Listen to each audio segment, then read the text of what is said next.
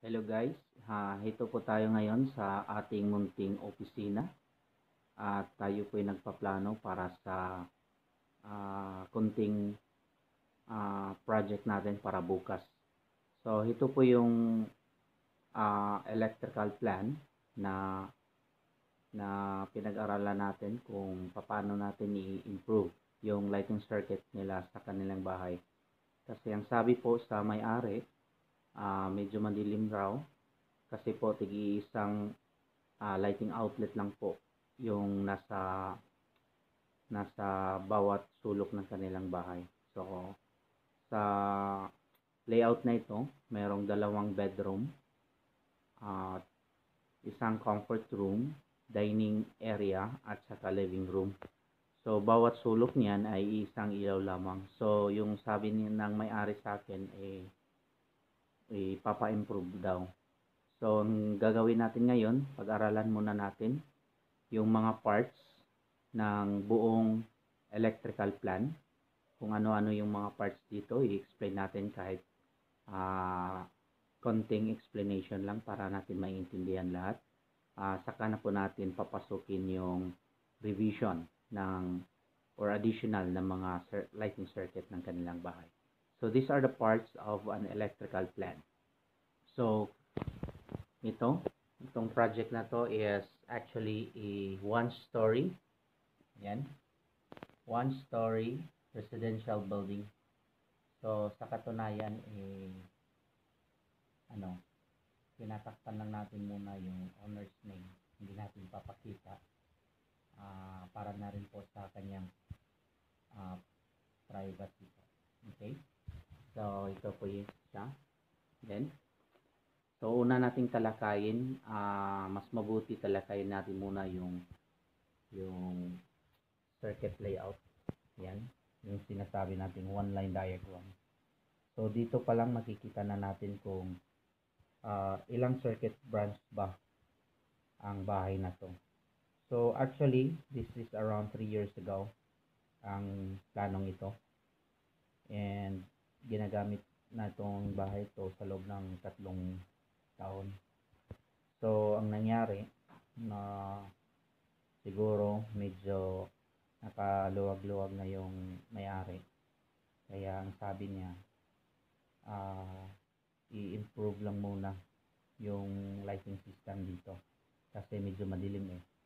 So ang gagawin natin, since yung lighting layout niya rito ay talaga 5 lang yung loads natin, lighting loads. Yun. So we have here 2, 3, 4, and 5 lighting circuit only. So medyo madilim kasi may kalakihan tong bahay to. This is around 6 by 9 meters yung lapad ng bahay, yung area niya. Kaya yun. So ito ngayon sa one line diagram natin, makikita natin yung parts ng wiring system. So we have first branch of the circuit, that is LO. LO means that means lighting outlet. Then the second branch of the circuit is CO, or a convenience outlet.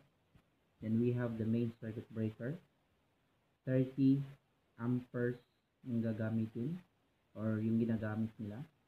So 3080 means the ampere 3 yung tawag dyan.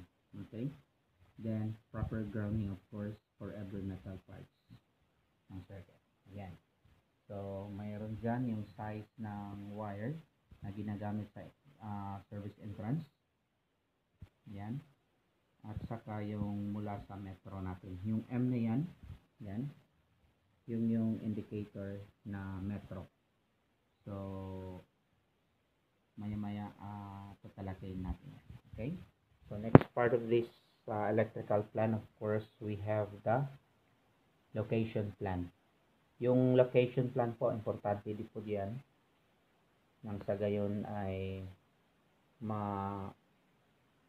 malalaman nyo kung saang banda, no? Sa isang lugar, itong project na to.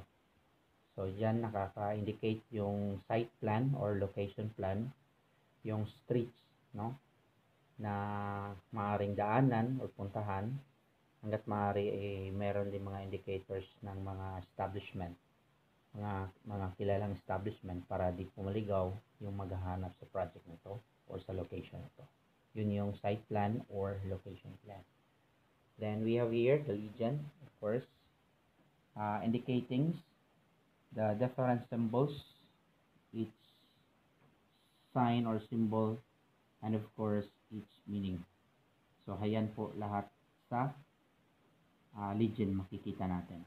So, yung mga symbol na ginagamit dito sa layout, of course, dapat makikita dito sa ating legend. Ayan. Okay? Next one, we have the general notes and specifications. So, dito po yung basihan sa lahat ng mga kagamitan or types of wiring installation yung ginagamit, materials. So, dito po naka-specify ang lahat dito po sa general specifications natin. So, based on the Philippine Electrical Code yan. Okay? So, yan. Then, bago natin puntahan yung lighting layout, kasi base po dito sa electrical plan na to, dalawang yung layout na ipinapakita nila. So, we have for the lighting layout at saka yung power supply layout. So, bago natin puntahan yan, talakayin muna natin itong computations of load. Yan, schedule and computation of loads. So, we use the panel board. Then, we have here the computation of the load. So, branch circuit number, we have here branch circuit number 1, number 2, and then number 3. So, for branch circuit number 1, we will have for the lighting outlets. Branch circuit number 2, we have for the convenience outlet. And branch circuit number 3 is actually for the spare. So, 4 holes panel board ang gamit dito. So, yung pang-apat po is automatic for the main circuit breaker. Okay? So, yung main circuit breaker sa dati nilang bahay is around 30 amperes. Pero titingnan muna natin kung ilan na ba dapat yung gagamitin nilang main circuit breaker. Maya-maya po. Okay? So, talakayin natin muna kung paano ba talaga mag-compute ng load sa isang bahay. Yan. So, first one, talakayin natin yung branch circuit number 1. CKT number 1 or circuit number 1. Yun yung ibig sabihin yan. Branch circuit number 1, we have 4 lighting outlet. Yun yung panel description niya.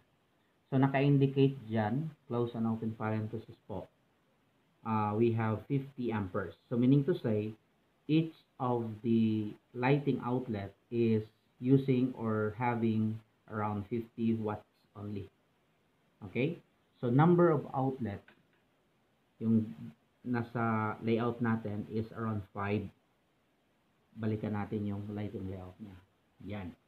So, we have 1, 2, we have 3 in the comfort room, 4 in the bedroom, and 5 in the next bedroom. So, we have around 5 lighting outlets for the branch circuit number 1. Okay? So, VE, that is volt amperes. How to get 250 volt amperes? Volt amperes meaning that is what we call a watts. Okay? That is the watts. No, I'm sorry.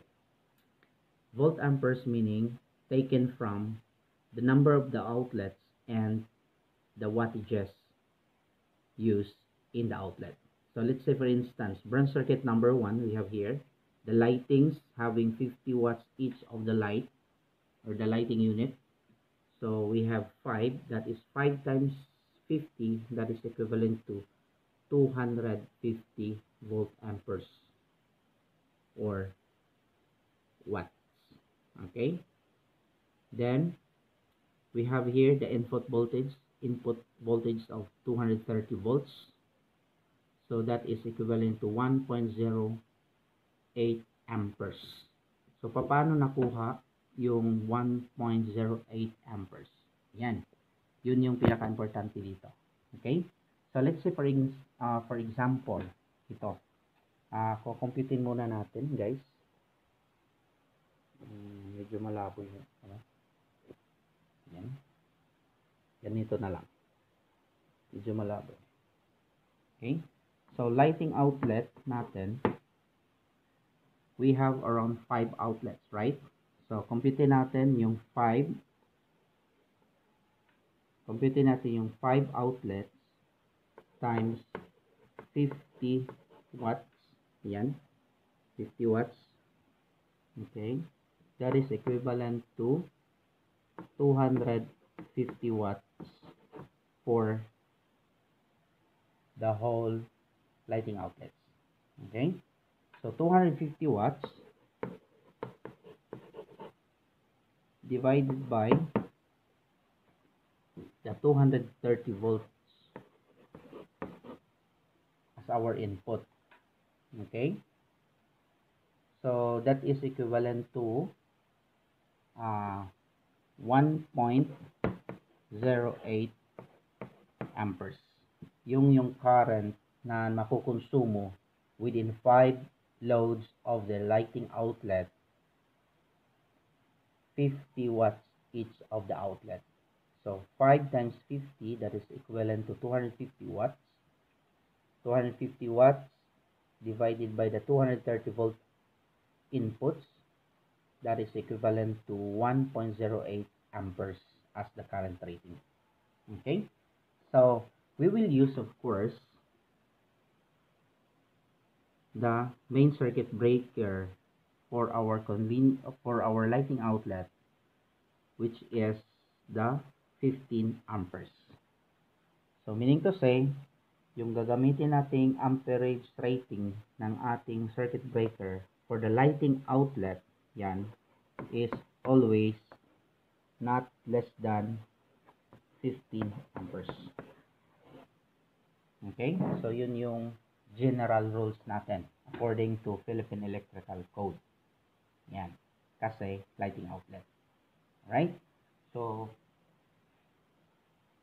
puntahan naman natin yung yung power layout. Right? So, yung power layout dito, example.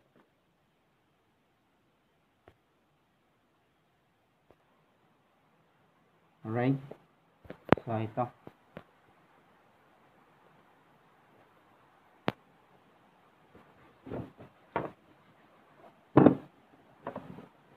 So, let us continue on the power outlet or yung convenience outlet, CO, the convenience outlet. So, dito sa convenience outlet, mapapansin nyo, for the branch circuit number 2, we have around 5.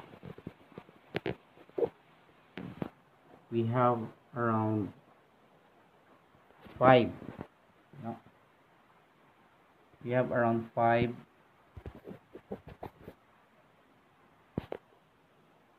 branches of the circuit. Yan. Lumalabo yung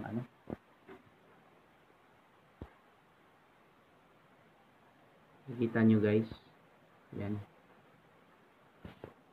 Number of outlets for the convenience outlet is only 5.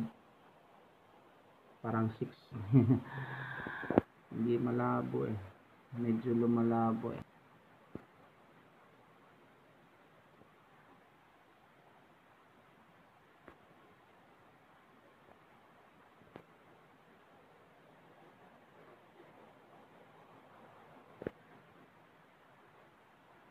Yan, 5. Okay. So, we have the volt amperes or the wattages is around 1,000. Paano nakuha yung 1,000? Kasi yung 1,000 yan ay actually kinukuha from the wattages used for every branch of the convenience outlet. Let's say for instance, we have 5 convenience outlet. 5 convenience outlet at 200 watts each of the convenience outlet. Kasi standard yun eh. So 5 times 200 watts, that is equivalent to 1,000 watts. Kuha nyo guys. So 5 at 200 watts usually. So expected na yan, parang constant yan kasi for every outlet dapat hindi lalagpas sa 200 watts bawat isang convenience outlet. So bawal talaga yung sinasabi nating octopus wiring connections. Nasa isang outlet, sasaksakan mo ng isang extension wire, tapos yung isang extension wire may nakasaksak na dalawang extension wire. Bawat tig isang extension wire may another na naman na extension wire again na may mga gamit, mga charger or whatever. Yun yung sinasabi natin na tinatawag nating octopus wiring connection. So bawal. Kasi lalagpas at lalagpas ka dyan sa sinasabi nating constant or yung limit lang permitted ng Philippine Electrical Code sa bawat convenience outlet, which is only 200 watts. Alright? So meron tayong 1,000 watts dyan or 1,000 volt amperes.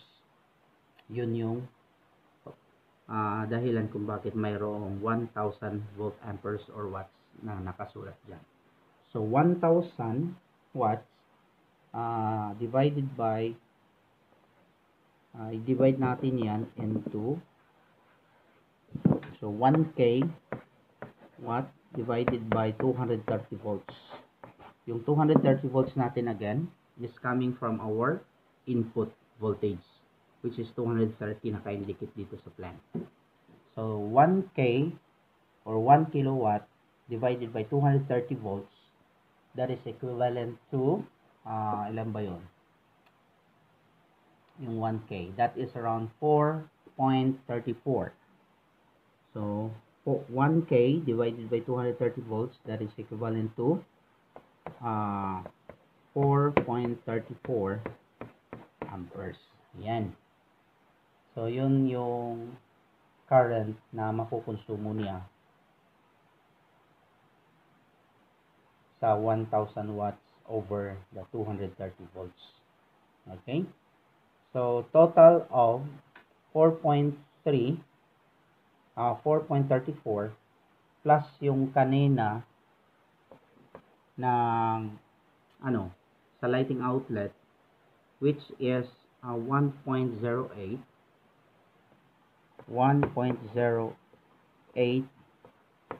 amperes, that is equals to around 5.34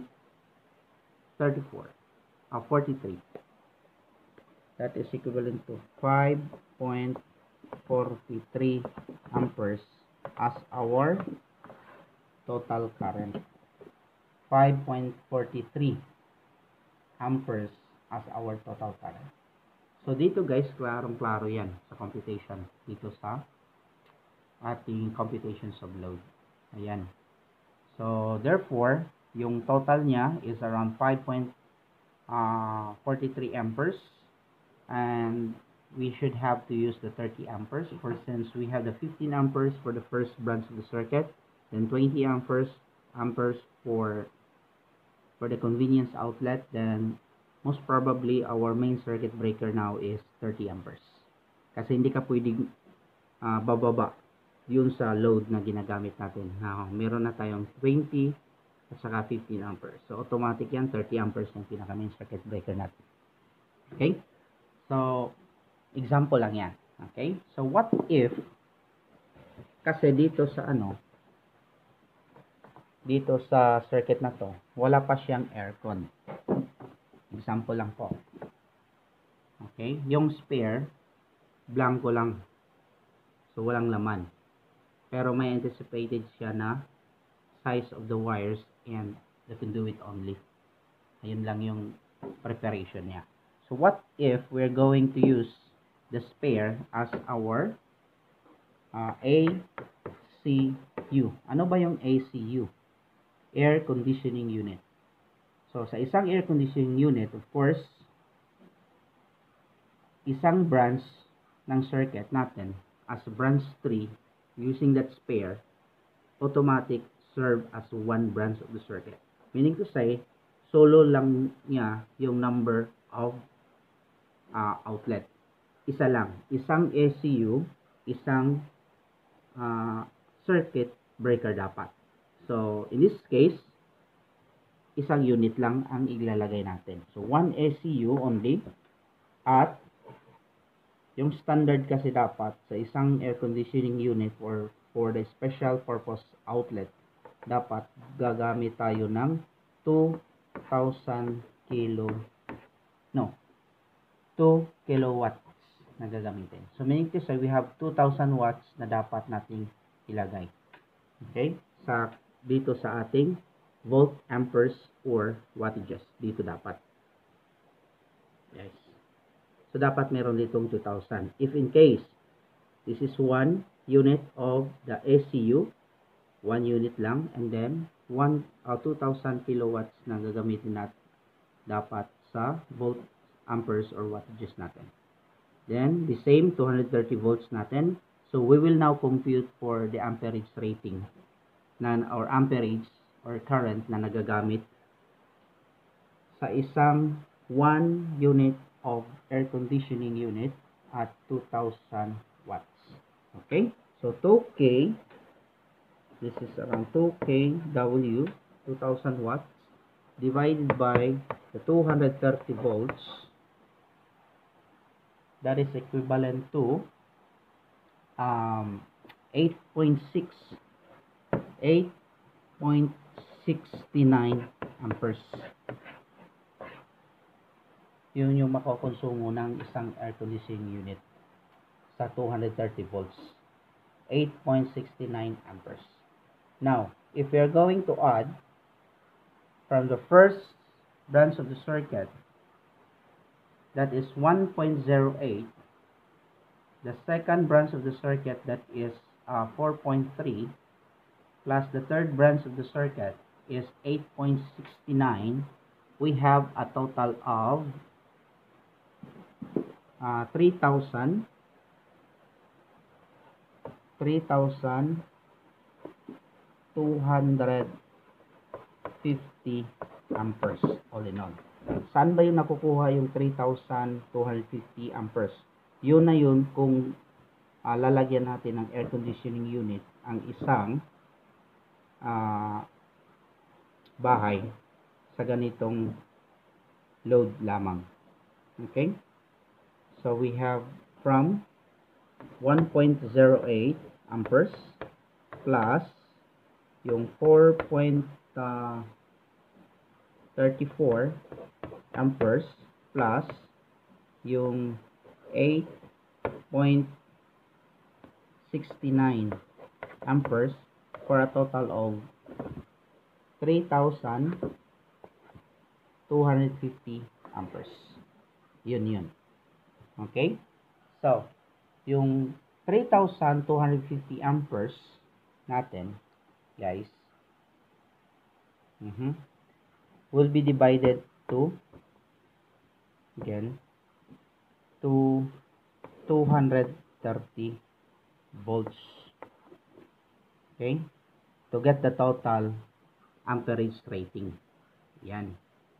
To get this one, actually here, so dapat ganitong gagawin natin. Total of the current divided by the total voltage, which is 230 volts. And the answer is, we have, what is the answer? We have 13.14 amperes. Yun yung total current natin na magagamit sa ganong klaseng computation. So, 13.14 amperes lang. So, ang mangyari, pwede na nating palitan. Kasi dapat yung, kanina kasi, yung circuit breaker dyan, as you can observe, Sa branch circuit number 1, yan. Yung branch circuit number 1 natin, lighting outlets. So we have 5 lighting outlets at 50 watts, that is 250 watts also, or volt amperes, divided by 230, that is equivalent to 1.08 at 15 amperes. Yung convenience outlet, automatic yan, 20 amperes ang gagamitin natin. So yung spare, ginagamit na natin as the ACU, ayan. Gagamitin natin dito is only one, of course, special outlet, 2,000 dito, 230 volts again, for the amperage rating of the 1,000, that is 1,000 divided by 230 volts, that is equivalent to 8.69 amperes dito. Yan, based on our computation, 8.69 amperes. Then dito dapat 2P 30 amperes. So ang mangyari, yung main circuit breaker natin ay dapat hindi na 30 kasi gagamitin natin yung 30 dito sa ating ACU or the air conditioning unit. So therefore, we could use again another branch of circuit. Itong 30 amperes, lipat natin dito at provide tayo ng another main circuit breaker which is 40 ampere trip or 80. So yun yung mangyayari, guys. Alright, so sana may natutunan sa computations ng load. And of course, dito again sa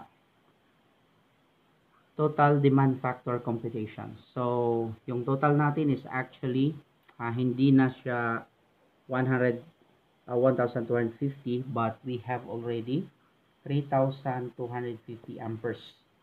Yung 3,200 amperes natin, di-divide natin dyan sa ating total current na 13.14 amperes to get the total current for our demand factor.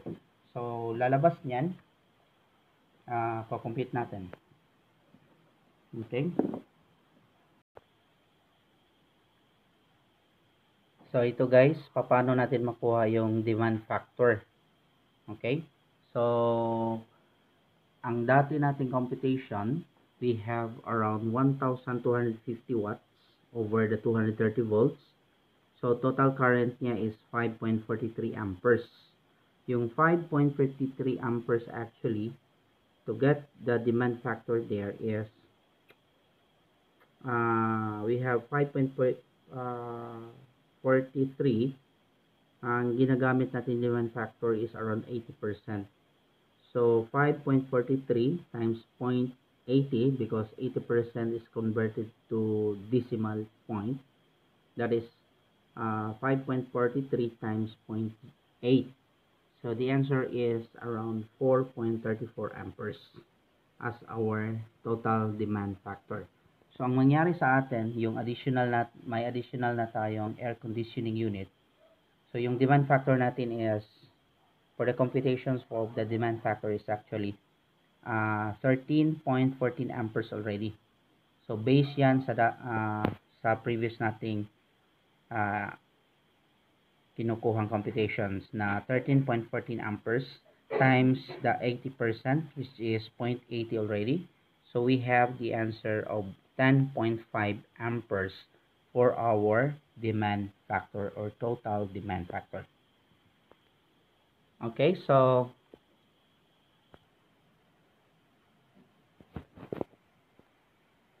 alright guys, so we will now proceed on the layout, the circuit layout. So we have the lighting layout and the power layout. So less na nating i-discuss yung power supply layout dito. Papakita na lang natin yung power layout. So based on the computations of the load, so meron lang tayong 5 convenience outlet. So dito sa circuit nila wala na yung wala yun actually yung additional nating load mula sa spare, yung ACU or air conditioning unit. So dito ay meron lang around 5 convenience outlet only, which is started from here, the branch circuit number 2. Yan po.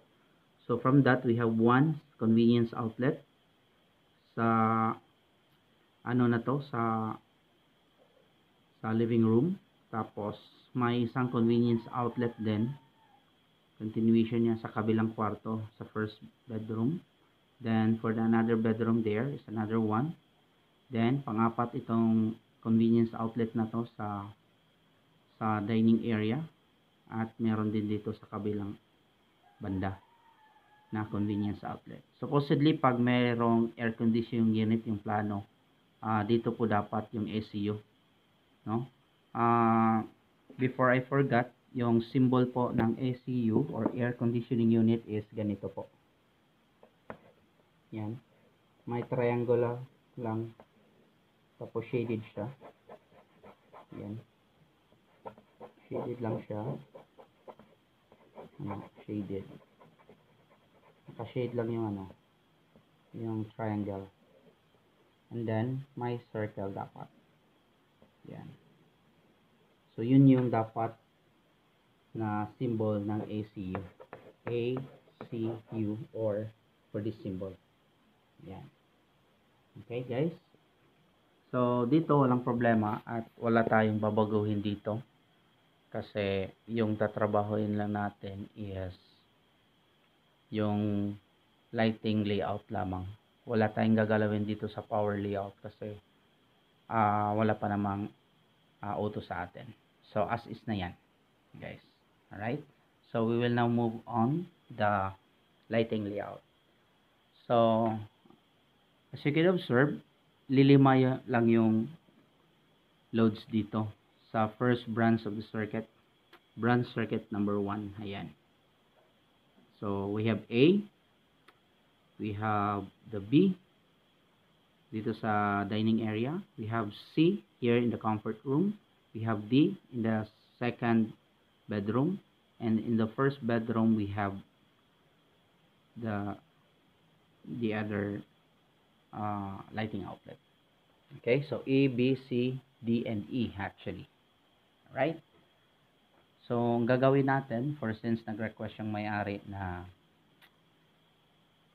magkaroon tayo ng additional lighting circuit kasi yung ganito kasing circuit connections sa lighting layout niya ay parang kulang talaga.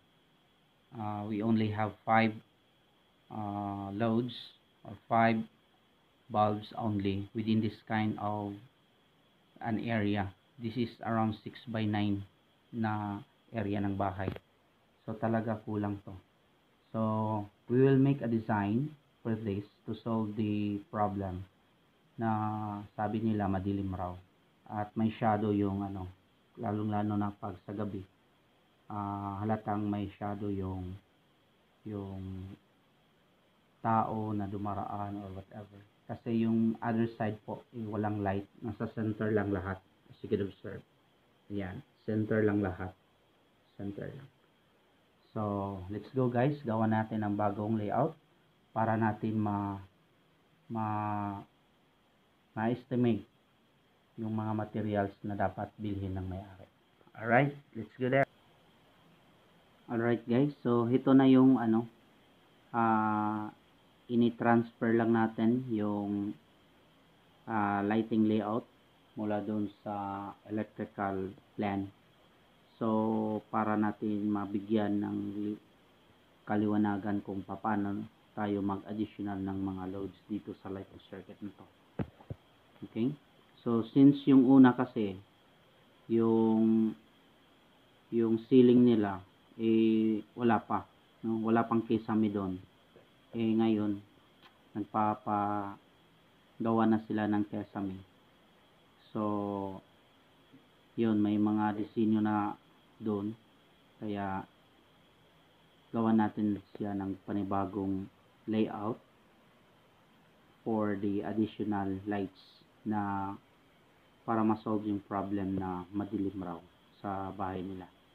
Okay, so as you can observe, we have only one loads. Yan, at the center lang yun dati. Lahat ng mga sulok sa bahay is only one load or one bulb only.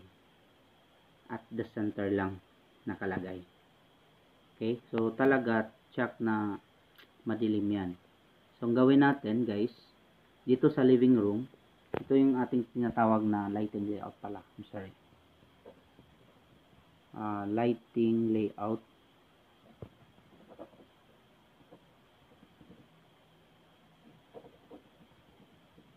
Okay, so we have here the lighting layout based yung sa sa plano ng bahay dati.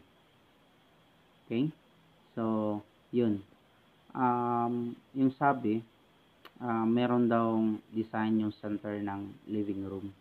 At the center, medyo parang pahalaba, no, parihaba yung sukat dyan sa center. Parang additional na design. At dito sa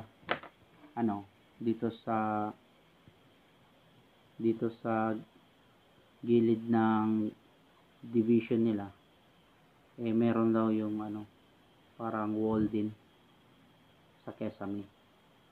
Napalibot daw yung ganyan. Saka dito rin meron. Saka rito rin meron daw. Yun yung design. And at the center of that, meron ding another design na medyo palaba rin ang sukat. So yan yung paplano natin paano ma-solve yung problem na madilim. Okay? Of course, we will advise na palitan yung ilaw kasi yung gamit nila doon is only ordinary bulb. Gumagamit lang sila ng CFL or compact fluorescent lamp. So siguro mas mabuti yung request natin is yung center lamp, no, na medyo malaking bilog na decorative lights. Yan. Then dito sa tabi nito, okay, tanggalin lang muna natin. Okay, so yan, kasi ganon parang ganon yun.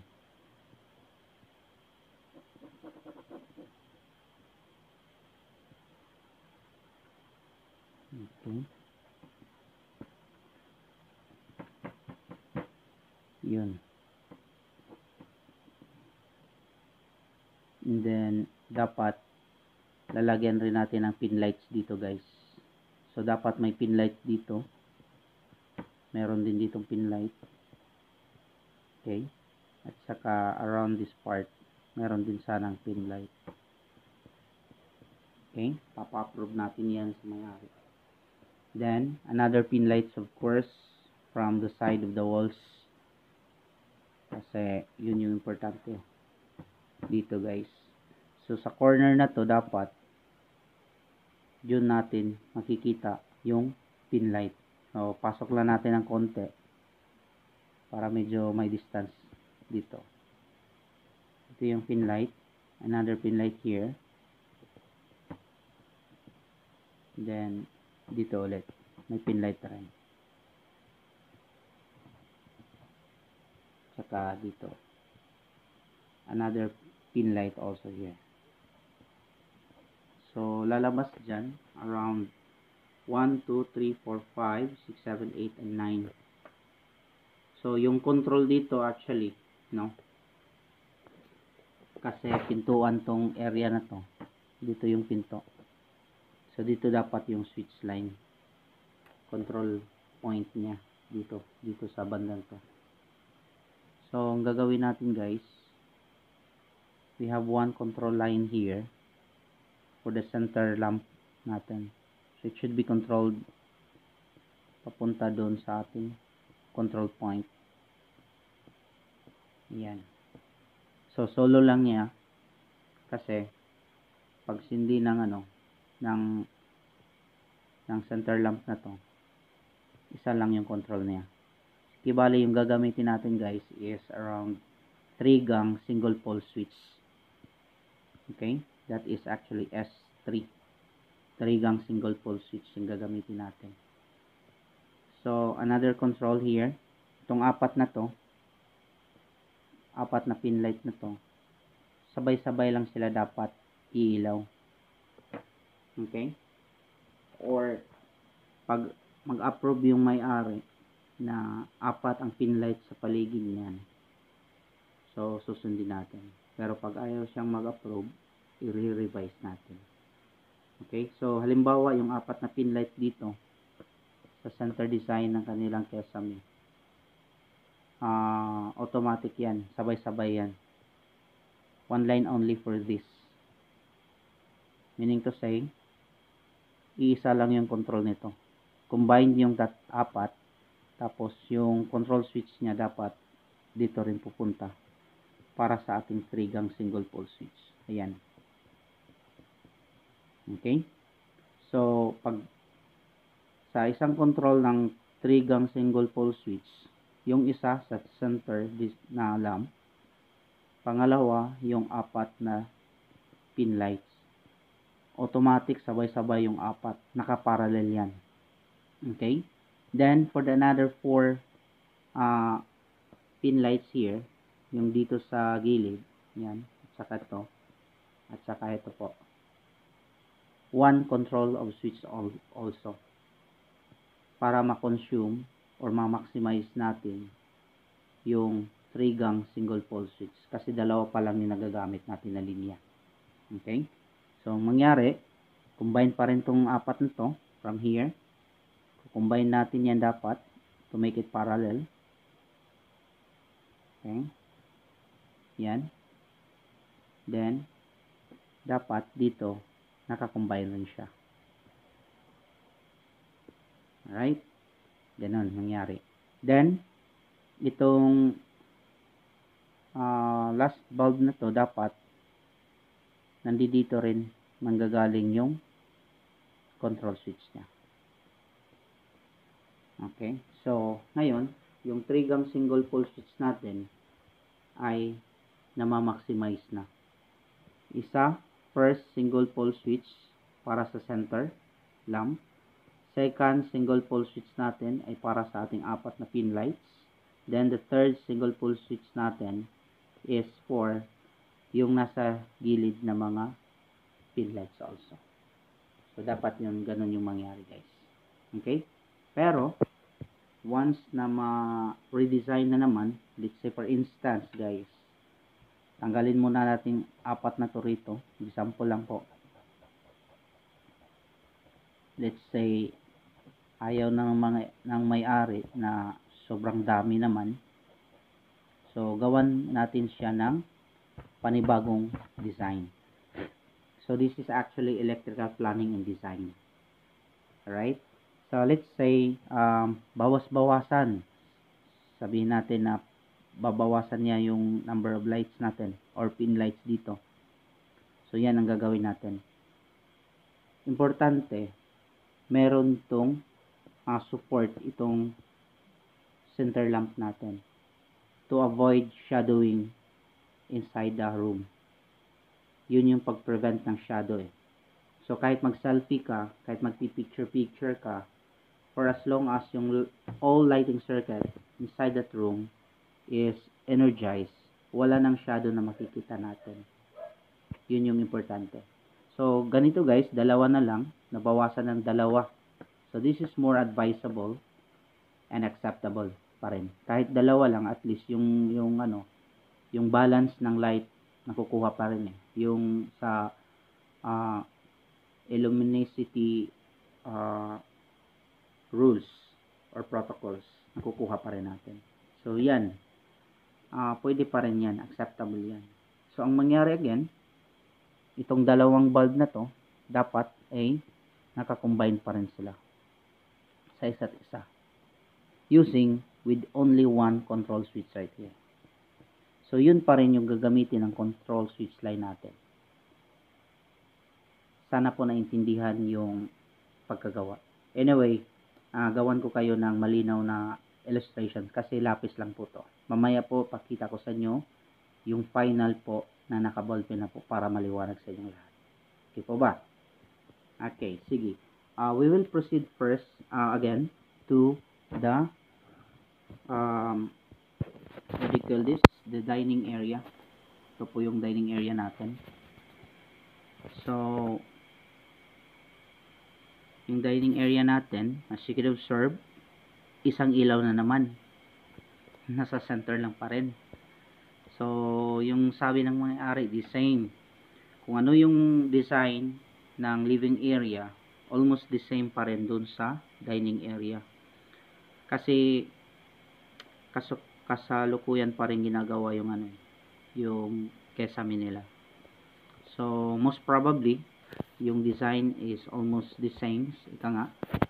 So, more or less, meron na naman ditong walls sa gilid nito. Okay? Meron na namang walls ata. Then, dito rin meron walls. Okay? So, napalibot na or nasa paligid lang yung mga walls dito. Okay? At the center again, yung center again, meron rin namang design. Yung design. So, ang gawa naman natin, we'll advise again yung may-ari na magkaroon ng additional lightings dito. Hanggat maaari. Okay.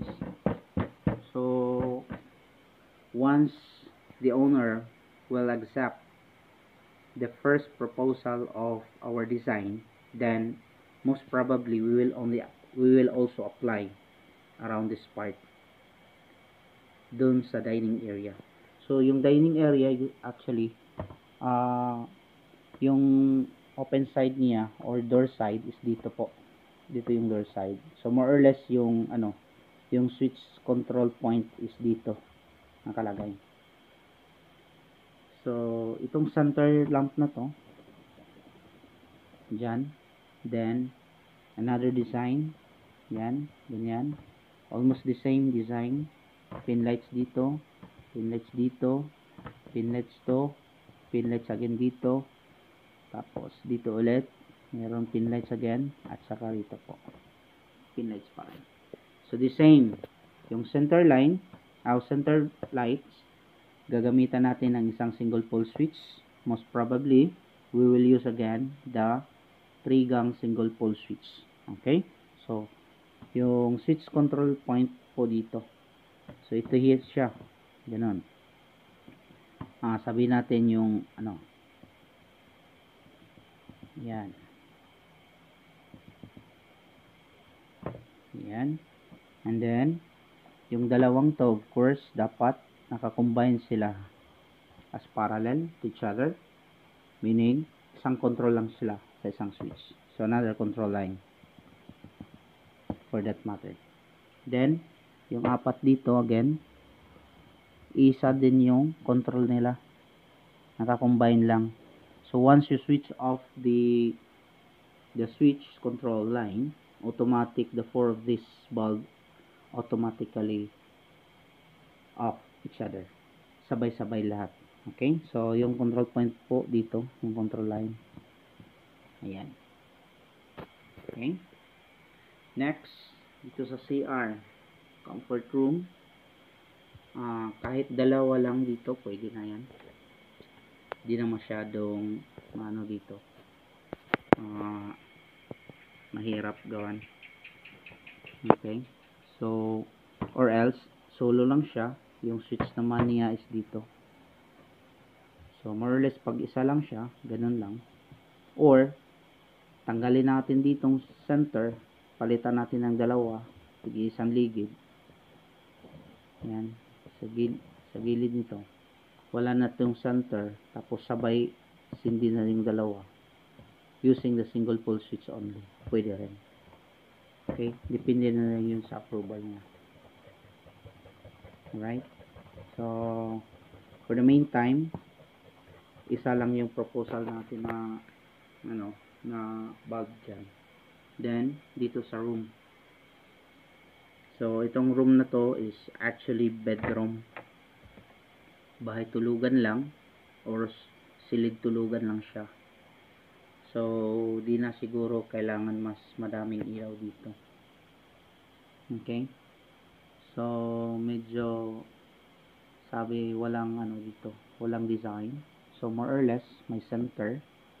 Tapos may apat dito na mga pin lights. Yan. Pin lights. So more or less, gagamitin natin is only 2-gang single pole switch only around this part. Okay? So itong isang to, solo lang niya. Yung control niya. Yan, pupunta sa ating 2-gang control switch. Tapos yung apat dito, combine, at saka ito, combine. So, control switch niya is dito. So, we only have to use 2 single pole switch, which is what we call a 2-gang single pole switch. Okay? We will proceed in the other room. This is not just a bedroom actually, but we were planning to use this one as one of the special room, sometimes used as an office. We have a privacy in terms of working the documents or papers. Kasi yung may-ari nito is isang teacher. So, dapat raw may isang room na para sa pagtatrabaho. Especially po paggawa ng mga reports. Para hindi siya madistorbo. Walang istorbo sa kasi minsan makukulit yung mga bata. Kaya dapat may special room po, no? Para po makagawa ng mga reports or mga submittables. Ayan. So dito sa room na to, kailangan maliwanag yung loob kasi mahirap yung magtatrabaho ka sa loob tapos kulang yung lights mo. So we will advise again to have a center lamp here, yung malalaki. Tapos wala tong design kasi. So dito yung mga pin lights na lang. Pin lights dito, pin lights dito, pin lights dito. Yan. So more or less yung gagamitin natin is around 2-gang single pole switch again. Dito yung doorway. So dapat more or less dito yung control switch na. Yung center lamp, automatic control dito gamit ang single pole switch. Tapos yung apat dito, guys, naka-connect each other again. And then use it this one. Yeah. Okay. So sana guys, masunod to. And bukas papakita ko sa inyo paano to gawin. But before I forgot, of course, I need to present to you the final layout in our in a meanwhile. So ayan guys, yung mga naka-assign na mga lighting circuit. Okay? So yung comfort room po dito po, yung comfort room. Isa lang yung susundin nating ilaw, and then dito po sa isang kwarto. So dapat ang isang kwartong to dapat gagamit din tayo ng center lamp dyan, yung mga decorative lamp po para mas maganda. Okay, so we will just assume na gagamitin natin tong circle na to para sa paggawa ng circle template nya. Yan. So yung gagawin natin. Yan. Yan guys. Okay. So nag-isa lang kasi ako dito kaya mahirap gawin yung paggawa ng template. Walang hahawak po sa phone ko. Kaya yun, medyo nahihirapan ako dito. Yan. Yan guys. Okay. So yung mga nasa center dyan ay yung mga center lamp na yan, mga decorative lamp na yan, yun yung i-request natin. So pabilog yung yung design. Saka yung mga nasa gilid po ng mga lighting circuit, yun pong mga pin lights. Usually mga 4 watts yung gagamitin lang natin kasi yung dito mga around 12 watts or 18 watts nandito. Mas malaki to dapat. Okay? So, ayan. Yun yung design na ibibigay natin sa may-ari. And of course, dito, meron din dapat itong mga pin lights din. Lalagyan muna natin. Just wait lang po kasi medyo mahirap yung hawakan yung phone ko. Nag-iisa lang po ako dito kasi. Ayan. Sana di mahulog kasi yung pa ko lang yung may hawak nito. Okay guys. Ayan guys. Huwag mahulog. Baka mabasag yung phone ko. Ayan. So, this is just to assume. Pero more or less, yung gagamitin natin dito is around 2 feet. 2 feet mula dito sa corner. Saka 2 feet din mula dito. So, yun yung usual na ginagamit ko. Depende pag may design. Of course, pag may design sa gilid, automatic yan. Kukunin mo ng center to center. Especially po dito. Dito sa bandang to. Kwartong to. At ito. Pag may design siya, automatic yung design na mismo magbibigay ng center. So, pag around 3 feet yung design, dito, 3 feet yung wall dito. So, automatic 1.5 to center. Okay? 1.5, 1.5, 1.5. Yun yung dapat. So, pag walang design, automatic. It's either 2.5 by 2 or 3 by 3 or 2 by 2. Yun yung simple, guys. So, next natin gagawin ay yung circuiting, branch circuiting. So, since we only have one branch for the lighting circuit, so all of this one here is being combined as a one branch.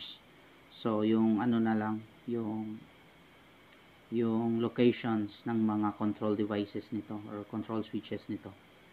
At alin ba yung nakakombine. So, just wait for it. Ayan, na i-combine na natin yung mga dapat i-combine na mga ilaw. Ayan. So, next natin gagawin is yung branch circuit line at saka yung control line kung saan dapat nakakontrol. Okay? Just wait for a while. So, ayan. Ayan na yung branch circuit line niya for the branch circuit number 1. So, ito na yun guys. So, ang next natin gagawin ay yung ano na lang, yung switch control line. So, based doon sa unang pinakita kong procedure ng pagbibigay ng switching location. So, yun yung ipapalo natin. So,